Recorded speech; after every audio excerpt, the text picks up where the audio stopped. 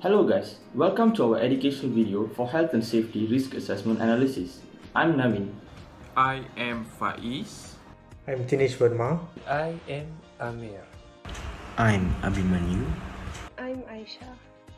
This is an educational video and we are going to have a look in the health and safety risk assessment in playground. So why playground?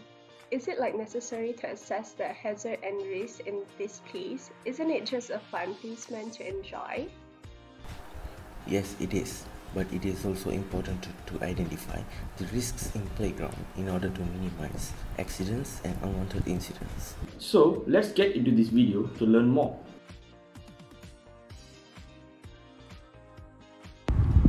First, slides is a common playground equipment. However, slides that are exposed to extreme climates may have hazards such as slippery due to rain and broken parts due to overexposure towards sunlight. This may cause harm towards children. There are also chances for the slides to break easily. Besides, another equipment to be shed some light is the swings. Cable swings attached to steel bars is a common playground item. However, there are also hazards hidden in swings. Cables or chains that are not strong may result in detachment of swing end bars. This may lead to accidents. Moreover, gaps between each swing should be also maximized in order to reduce the risk of collision.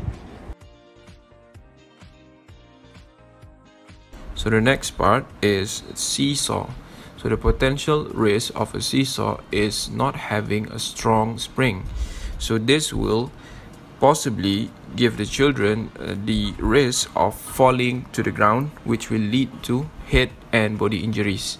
So the way to prevent it is by inspecting the spring, whether it is strong enough, or referring to the warranty and certificate of the spring.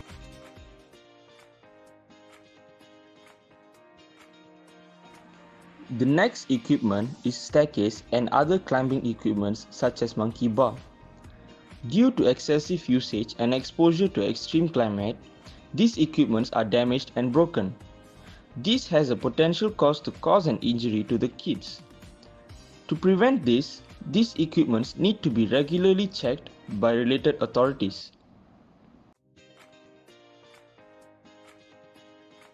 Okay, for F is untighten bolts and screw. This can affect the kids or the children playing around in the playground, because if they are playing with the slides, for example, and unaware of the slides damages occurred, the small incident can happen anytime where their their clothes or pants will stuck at the slides due to the untightened bolts and screw earlier. Also, they can fall off from the slide, and this can happen to a lot more of other children if the damages are not being fixed instantly. Okay, so the way we can mitigate the case is by informing the maintenance officer regarding this matter. Okay, so for E is sandy ground, uneven and rough surface. It will also make form mud puddles and injuries.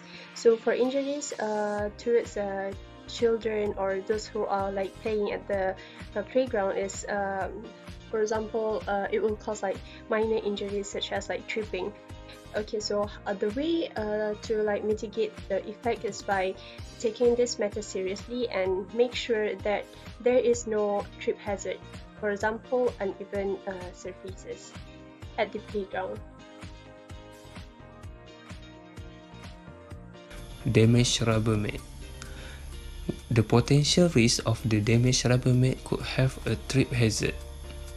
The hole on the damaged rubber mat might be found. It can cause harm to people, especially to children. What is the effects of the damaged rubber mat? The damaged rubber mat can cause children to accidentally fall. This accident can cause injuries to those children. The part of their bodies that have a high potential to get the injuries are head and knees. This become more serious if their head hit the pulse or sharp object.